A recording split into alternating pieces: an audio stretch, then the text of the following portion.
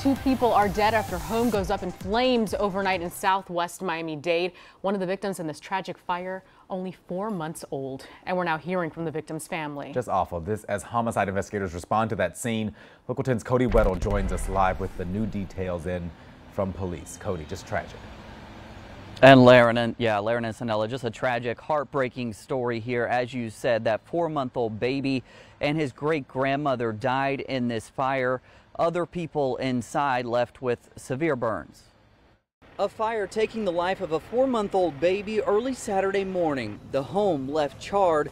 Family members telling us the boy's name was Legend. Legend was so adorable. Today he would have been 4 months old and so beautiful. He lights up the room. Also dead in the fire, Legend's bedridden great-grandmother. Miami-Dade Fire Rescue say they received the call around 3:30 Saturday morning.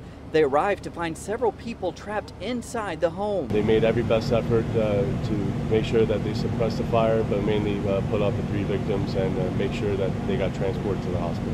Firefighters did manage to pull several of those inside out through a window. Family members say there were 6 people in the home as the fire continued to grow, many of them suffering severe burns and transported to the hospital. Miami-Dade police also on scene Saturday morning. Homicide detectives investigating whether this was an accident.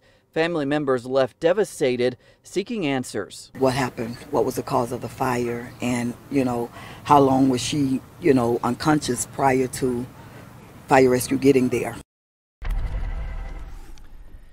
And at this point, firefighters believe this fire may have started in the bedroom, but this continues under investigation. Another man and woman remain in critical condition. We're live in southwest Miami-Dade. I'm Cody Weddle, Local 10 News. Just so heartbreaking. Thank you, Cody.